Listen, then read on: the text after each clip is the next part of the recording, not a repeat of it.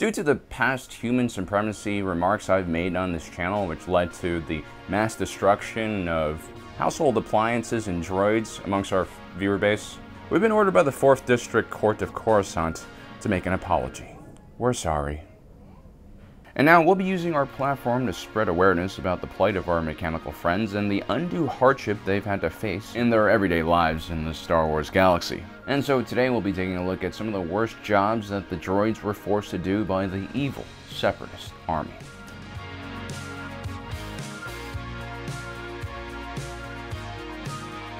Now, there are going to be a lot of B-1 battle droids on this list, and that's simply because the B-1 battle droids were some of the more flexible platforms used by the CIS. Sure, they might not be great at doing anything specifically, but their human-like ergonomics and more advanced programming, which allows them to reason and have emotions, makes them the perfect auxiliary droid for all those other jobs that you can't repurpose more specialized droids for. As powerful as the B-2 Super Battle Droids and Droidicas were, you still need someone to drive them to the battlefield. I mean, they can't just slowly walk or jetpack or roll everywhere.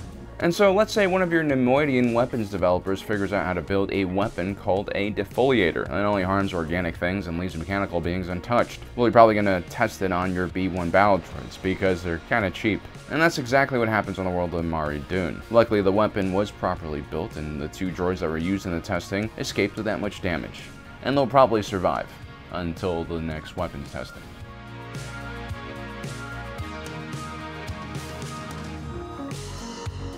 Although most starships during the Clone Wars utilized remote-controlled blaster turrets and turbo lasers, some larger vessels with port and starboard side hangar doors would actually repurpose artillery for space combat.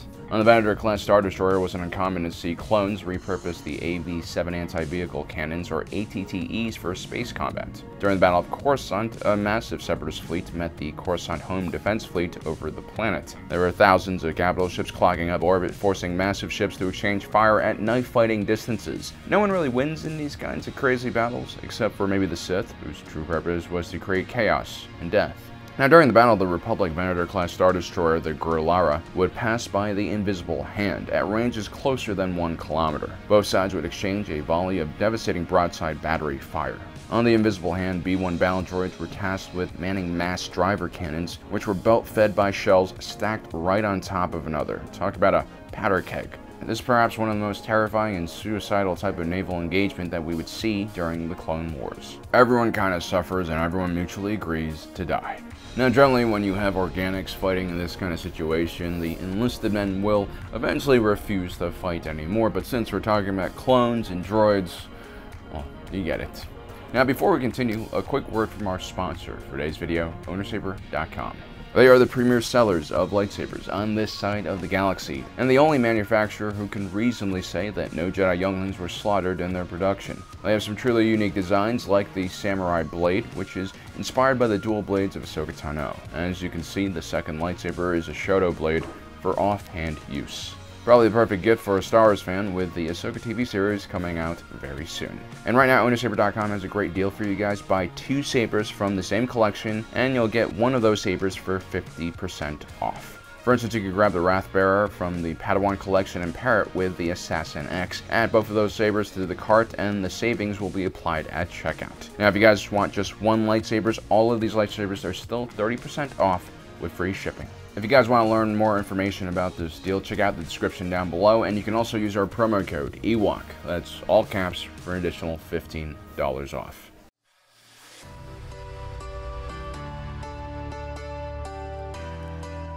When your conflict spans multiple planetary systems and involves all sorts of different species and beasts, you're bound to include some of the deadlier and useful species you encounter into your military force as well. Militaries here on Earth are known to employ man's best friend, the dog, and man's greatest enemy, the dolphin, in military pursuits. The Confederacy of Independent Systems was no different.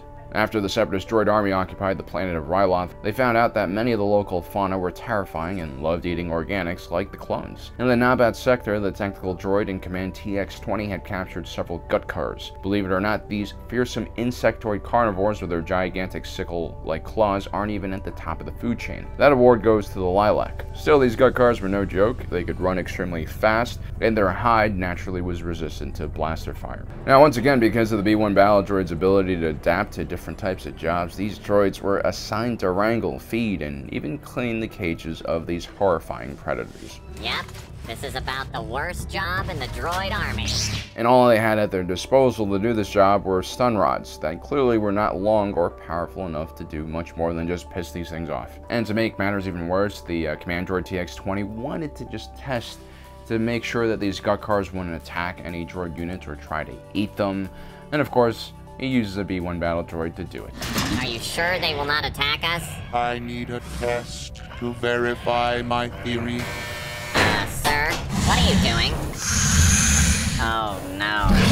B-1 battle droids were also used as caretakers for the Anubis that guarded the Citadel prison. These were essentially giant doggos with a large tusk on their chin that they used to stab their prey. Also none to be messed with.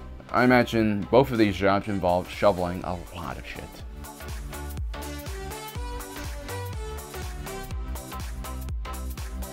Most droids in the Separatist Army were valuable enough to have at least some type of basic, self-preservation routine going on in their processors. Others, like the Pisoteca Sabotage droid, were shot out of a missile as cluster munitions designed to eat away at enemy ships, such as the terrible fate of the Buzz droid. These tiny insect-like automatons are basically the droid equivalent of those little face-hugging bastards from Halo. Roughly the size of an NBA regulation basketball, the Buzz droid is surrounded by a thin shell that protects it while in flight from debris. Once they get close enough to a ship or a target, they latch on and use an assortment of drills, saws, and a plasma torch to begin quickly disassembling armor plating and bulkhead.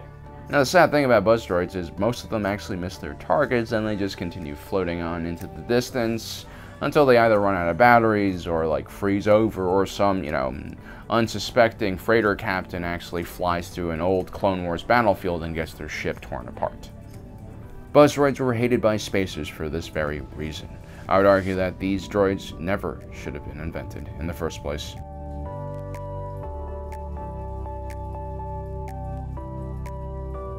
We all know that Star Wars has an unhealthy satisfaction of melee combat in a galaxy full of battleships and planet-destroying superweapons, and the Separatist Droid Army, surprise, were no different. During the Battle of Munilus, the Republic approached the city of Harnadyne and began leveling buildings from the outskirts using self-propelled heavy artillery walkers. The mercenary, known only as Dirge, would collect his unit of elite IG Lancer droids. These were similar to the other IG droids utilized by the Binkin clans throughout the war, except that they were specially programmed to ride speeder bikes while wielding only lances and speed as a weapon. The clones were relatively unprepared for this ridiculous frontal cavalry charge. Their artillery positions were completely unfortified and unprotected, and the results were devastating. Jedi Commander Obi-Wan Kenobi, however, would launch his own countercharge with clones on speeder bikes with their own lances, and in the ensuing battle, once again, no one wins. What a ridiculously glorious and unnecessary way to die.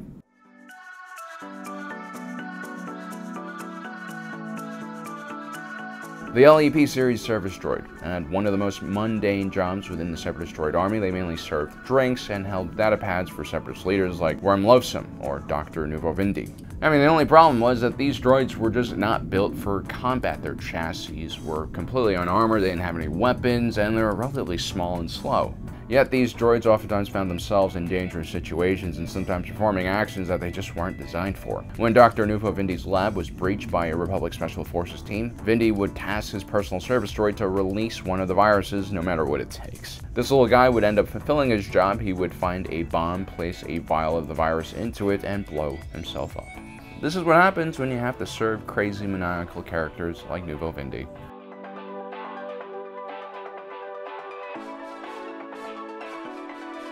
One of the more terrifying and cursed combat droids to come out of Bactoid Armor Workshop was the SDK-4 Assassin droid.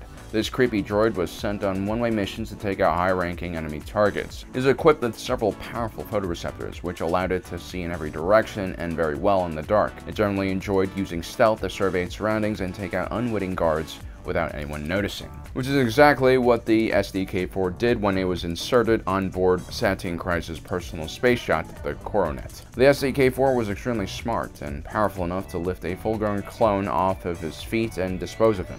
It also had 8 extremely sharp blade-like legs, which could easily cut a limb off. To make matters worse, when an SDK-4 was destroyed or felt like its mission was threatened, it could release 30 SDK-4A mini assassin droids from pores in its head. Absolutely terrifying for arachnophobes. These tinier droids are easy to destroy but extremely hard to hit. They're also capable of swarming a larger target and stabbing it to death with their 6 very sharp, knife-like legs. At the end of the day, these droids were all sent on a one-way mission and were not expected to survive.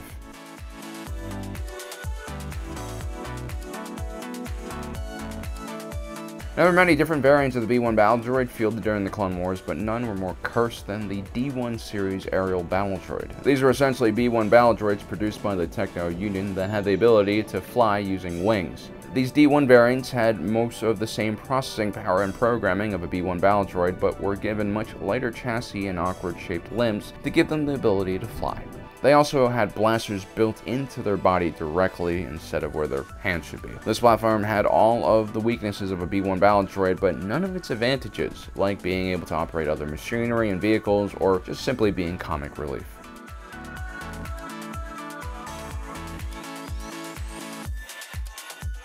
At the end of the day, the worst duty for a Separatist droid usually involved marching in the vanguard of a Separatist formation. Unlike the clones, who eventually learned how to fight in mechanized units with the support of AT-AT walkers and gunships, the Separatist droids for the majority of the war would march in parade formation against enemy targets straight out in the open. I guess this is one of the limitations of their programming, but it really made survival almost impossible, especially for those in the forward ranks. If the enemy fire didn't get you, then perhaps one of the droids waiting behind you to take your spot will. There's nothing more brutal than being in that first line. So as you can see, guys, there are differences between the clones and the droids, mainly being that the droids had a lot of kamikaze style units. Well, I hope you enjoyed today's video. Don't forget to subscribe and hit that notification button down below. As usual, my name is Alan, reminding you that my allegiance is to the Republic, to democracy,